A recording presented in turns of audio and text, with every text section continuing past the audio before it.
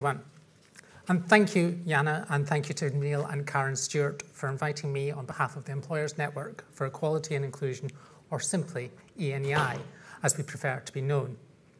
I should also at this time like to thank my colleagues Adrian Hyrelion and Tret, or as I like to call him, Adrian with too many Ys, and also my colleague Dion Eldridge, who have helped me put together this presentation this morning because I've had my head buried in a pillow for the last few days recovering from a migraine.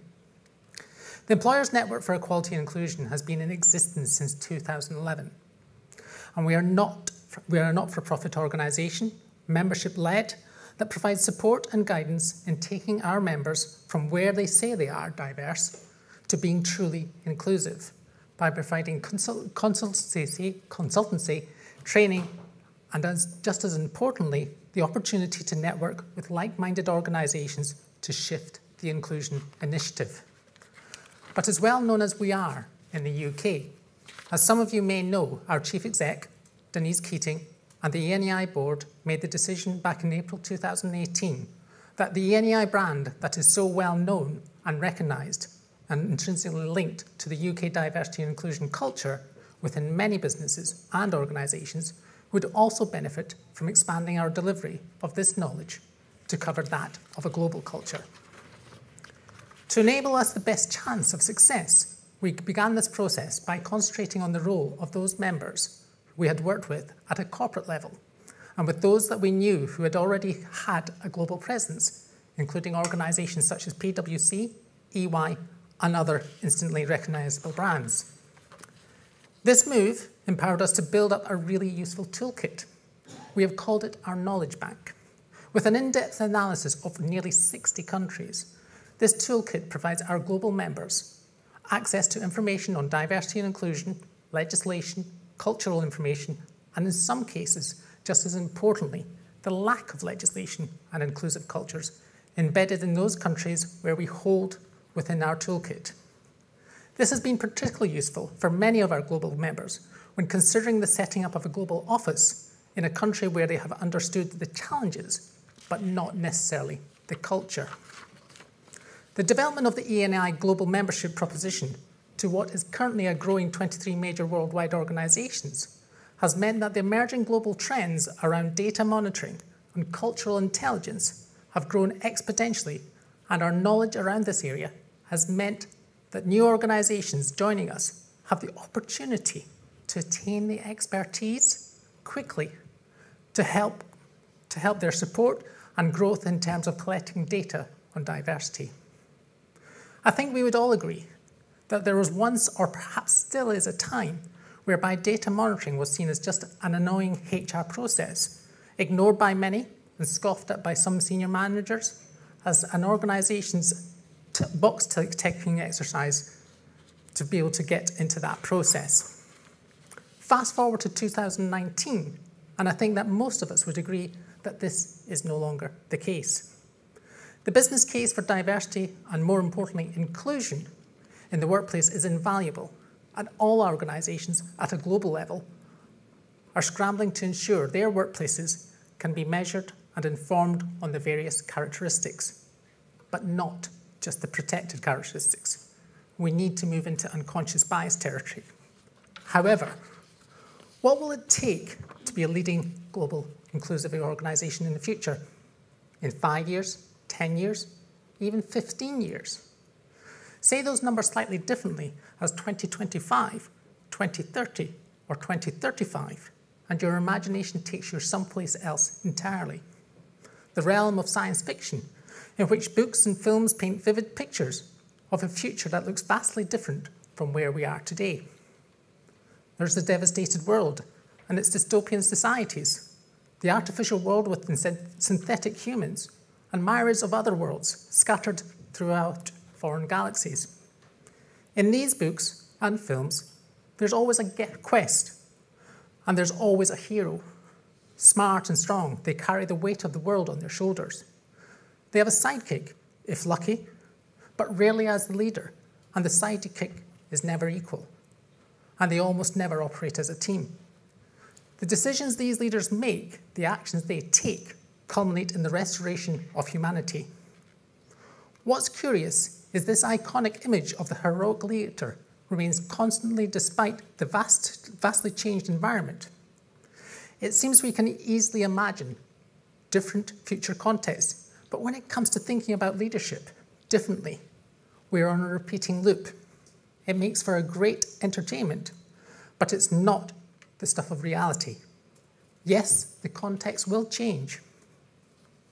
It is changing already, and this will demand adaptation by those playing a leading role.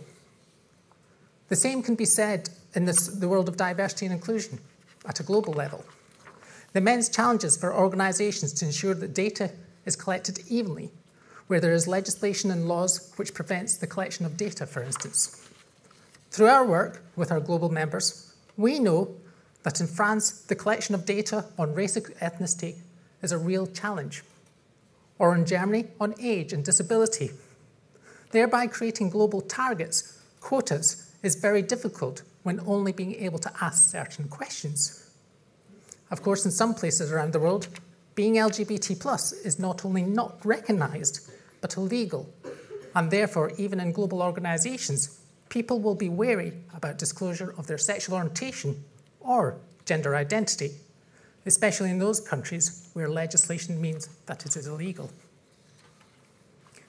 However, the global trend is to ensure that data monitoring takes place. Later on this year, ENEI will be holding our first roundtable of all its global members to discuss the implications of monitoring and being given presentations on how different organisations have managed this exercise. An example of this, in context of the title or a case study, is at IBM.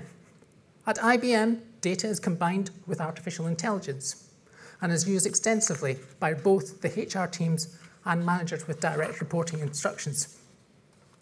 The data is used to measure hiring, predicted attrition, talent management, compensation, skills, sentiment analysis, employee engagement surveys, and unconscious bias and diversity. The global HR system used by HR is Workday. And specifically in the UK, employees are asked to voluntarily declare their ethnicity, sexual orientation, any disabilities, preferred pronouns, faith, particularly in Northern Ireland. A further enhancement of this is the capture of those individuals who are ex-service veterans or on a reserve list. This proved particularly useful for forward planning of staffing levels during the time of the 2012 Olympics, when planning coverage provided the predicted shortfall of staffing due to the call-up of reservists as required to be on duty at this time. Another example that the system allows for is in the terms of the questions related to each other country's laws, such as in the United Arab Emirates or Saudi Arabia, where the sexual orientation question is removed from the online questionnaire through the flexibility of the Workday system.